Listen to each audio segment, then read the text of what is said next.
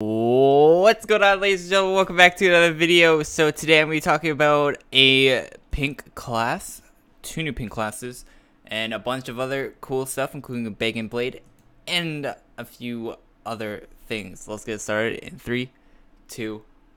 This way forever.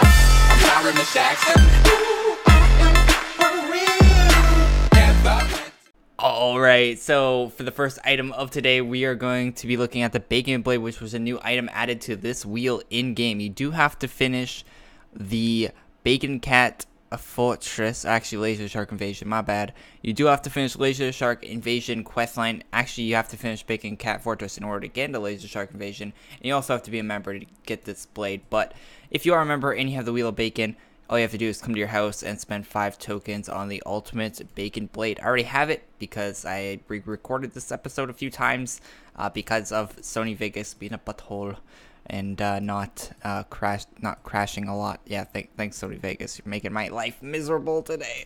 Like I spent 3 hours trying to do this video, guys. Hopefully you appreciate it. Leave a like if you do. So here's what the bacon blade looks like. It's pretty cool. And yeah, moving on to the next piece of news. Our next little piece of news is that the few classes are coming back, including Pink Cryomancer and a few others, including Pink Bard. Warforce Blade of Love isn't a class, but an item. There's a bunch of items. They're all in the side notes that are coming in this Friday's Rose and Gold June shop. It'll be here till July 1st, so you have until July 1st to get all these pink items. It's 6 months till Bleed's birthday, so it's her unbirthday. Technically every day besides your birthday is your unbirthday. Start off with side notes. So yeah, there's gonna be a bunch of pink items this Friday. Hopefully you guys are excited. I am. What item, if you could have any item, would you pick to be recolored as a pink item? Put in the comments. And our last little piece of news for today is that there's going to be a new update this Friday. Shocker, right? It's called the Death Arena. And they put a few art designs on the side notes. I'll link you guys in the description of that. It's a pretty cool stuff.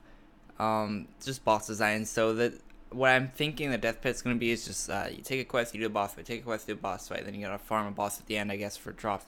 Hopefully all the bosses have drops.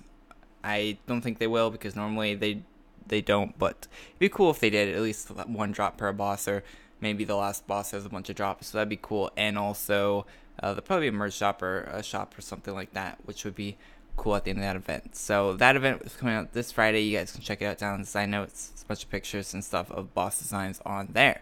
So that's the video for today, guys. Hopefully you enjoyed. It's been super frustrating trying to get this up. So leave a like if you enjoyed. Comment down below the pink item that you would want, and I'll see you guys all in the next video. Peace. Click the video in the top right corner if you haven't seen it yet, and I'll see you all in the next one.